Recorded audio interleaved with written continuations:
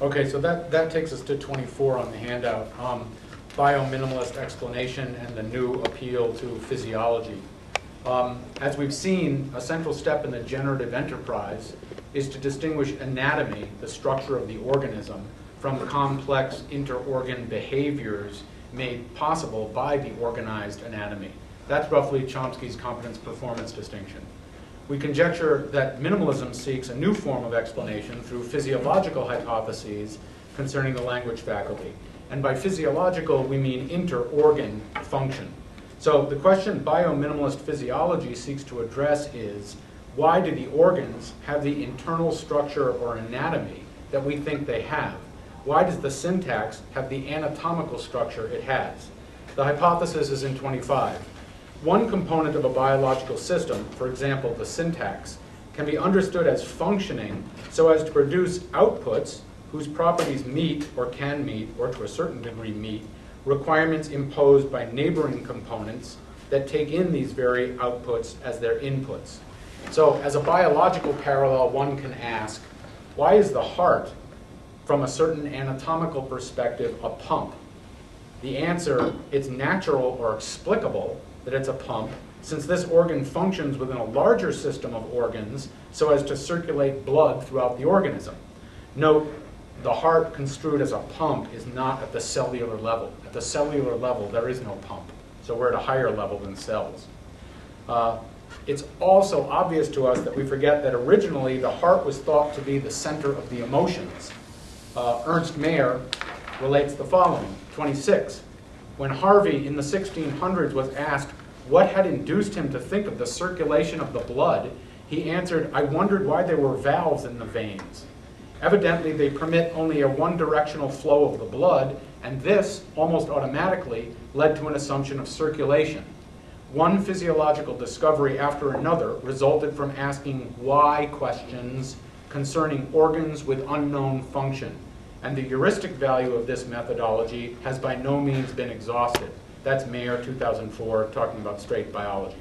Similarly, Gallistel, 2005, writes, in 27, Harvey, in 1628, revolutionized physiological thinking when he showed that the heart circulates the blood and that its structure, or its anatomy, suits it to perform this function.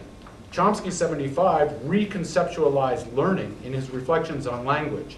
His reconceptualization is as radical in its implications for psychology and neuroscience as Harvey's work was for physiology. Close quote. Okay, so to take a concrete example, Chomsky's question is, why does the syntax operate as it does? And it's qualitatively similar, we believe, to Harvey's question, why does the heart do what it does? Chomsky's answer in terms of intercomponent function of the syntax seems to us comparably physiological. Chomsky's central idea, the syntax formally operates in such a way as to satisfy the demands imposed by neighboring organs, the meaning system, and the sound system. So we seek to explain, through this kind of inter-organ physiological account, previously stipulated properties of organs, in this case syntactic mechanisms, in terms of their role in a larger contained system. Okay, so I'm going to try to give you an example of that. Recall that arguably the leading idea of the minimalist program is the following, 28 on the handout.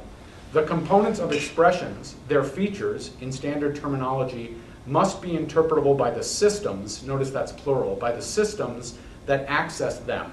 The representations at the interface with sensory motor, that's just sound, and thought systems consist of interpretable features.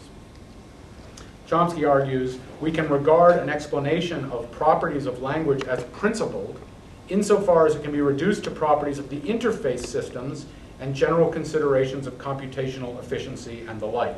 So there's now two levels of analysis emerging within bio-minimalist theory. First, there's within-organ anatomical analysis. We just want to know the structure of a particular organ. We need an analysis of the structure of the syntactic component, and we have good reason to believe that it's a recursive assembler displaying the property of discrete infinity.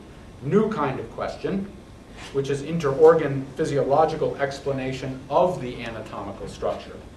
And that works like this. The or a function of the syntax is to produce outputs that can be interpreted by the semantics and by the phonology.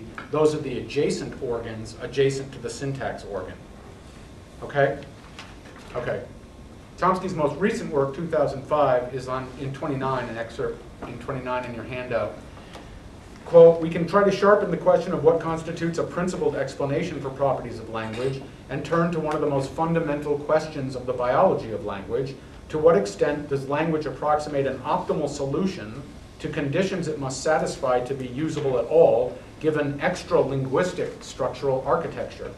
The expressions generated by a language must satisfy two interface conditions, those imposed by the sensory motor system, sound, and by the conceptual intentional system, meaning." So, as a somewhat simplified and partly anachronistic, but I hope helpful illustration of this mode of explanation, whereby the anatomy of the syntax organ is partly explained by appeal to its inter-organ physiological function of having to meet the demands imposed by the sound and meaning interpreters, consider 30. 30 is just a standard syntactic theory phrase structure rule. A noun phrase consists of a determiner and a noun. Such a rule characterizes your knowledge that a noun phrase in English can consist of a determiner immediately followed by a noun. Such rules were initially stipulated, hence unexplained aspects of human linguistic cognition. The question, why do all syntactic systems of, by hypothesis, all human languages contain phrase structure rules, was unanswered, if ever even asked. A defining formal characteristic of such rules is that each one expresses two kinds of information, namely containment or dominance relations and precedence relations. For example, 30, the phrase structure rule, noun phrase goes to determiner noun, expresses your knowledge that 31, a noun phrase may consist of or contain two elements, namely a determiner and a noun. Equivalently, a set of the form noun determiner is known by you to be one kind of noun phrase, and then it also specifies a second kind of information, that the determiner precedes the noun. So it specifies containment information and precedence information. Okay, the minimalist question then is, why are there phrase structure rules? Or why do human syntactic systems include such phrase structure rules specifying containment and precedence? Until recently, there was no answer. Just like until Harvey, we didn't know why the heart was a pump. An answer under Chomsky's program is now emerging, given physiological biolinguistic analysis and the appeal to physiological function, and that runs as follows. It's no accident or mystery that syntactic phrase structure rules specify containment and precedence relations. The semantics requires set representation or containment relations so that the semantic knows what is to be semantically composed with what. Thus, the syntax provides the semantics with unambiguous, unique assemblages. Thus, for example, the set representation assemblage in 32, old men and women, receives a compositional semantic interpretation different from the semantic interpretation assigned to the syntactic representation, a different assemblage, in old men and women. That's a physiological explanation of dominance or containment relations. Now, by contrast, the phonology or articulatory system cannot successfully implement or execute these semantically necessary containment or set representations, since, unlike semantic composition, articulation involves phonotemporal ordering in real time. That is, you cannot say the dog all at once. Thus, it's no accident that the syntax also supplies ordering information or precedence relations. But that's to say, we now have a physiological explanation for precedence. In sum, the syntax supplies the sound and meaning interpreters, the adjacent organs, representations they can execute. Syntax specifies containment, since this type of information is required for compositional semantic interpretation. Syntax also specifies order, since articulatory implementation requires it. That's biological explanation, or inter-organ physiology, if we're on the right track here. So we have 34. Thus, the fact that phrase structure rules, the very backbone of the standard theory of syntax, specify such information needs no longer be considered axiomatic or stipulated or unexplained, but rather becomes physiologically explicable in terms of the syntax producing representations that satisfy the demands imposed by adjacent organs, namely the interpretive components of sound and meaning, which take the syntactic outputs as their inputs. Okay, so one might say, maybe that, okay, I see how this is biological in form, in specifying the anatomy of single organs like the syntax, and then trying to physiologically explain why the organs like the syntax have the anatomy they have, trying to explain their anatomy in terms of their function. But where's the minimalism in all this? Well, here's the or an answer. Notice that the phrase structural rules provide precisely containment information for the semantics and linear information for the phonology, and crucially, phrase structural rules provide no other information whatsoever, no other superfluous information. Phrase structure rules thus constitute not only a solution to the demands imposed by the interfaces of sound and meaning, but what Chomsky would call an optimal or minimal solution.